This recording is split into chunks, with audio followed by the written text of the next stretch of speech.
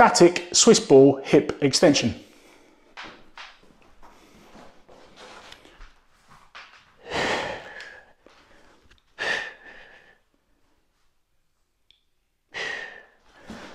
So my Swiss ball hip extension is all about being able to maintain control, static control of my hips.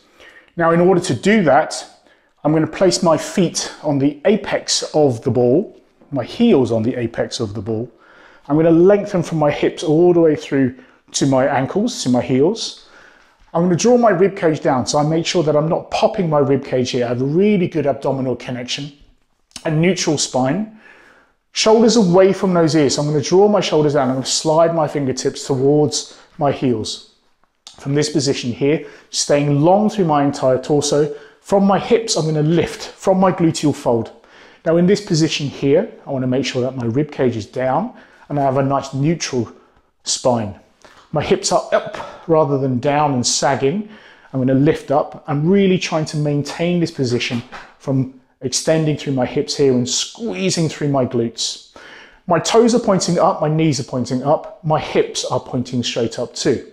Now things to watch out for, we're swaying from side to side on the ball because it creates the instability. So I really want to be able to maintain that straight and neutral position. The other thing is that my rib cage may pop, so I need to connect my rib cage back down towards my hips or my hip bones here and then extend through my glutes. Now I hold this position for as long as I can or for the prescribed amount of time.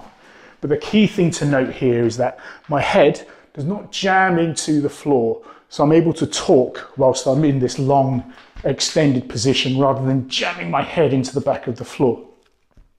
The other thing to look out for to really maintain a connection with is my back into the floor and my heels into the ball. And from here I have that really strong connection into the ground so that I can extend through my hips. All about my hip strength and my shoulder stability and my core control. So that is my static Swiss ball hip extension.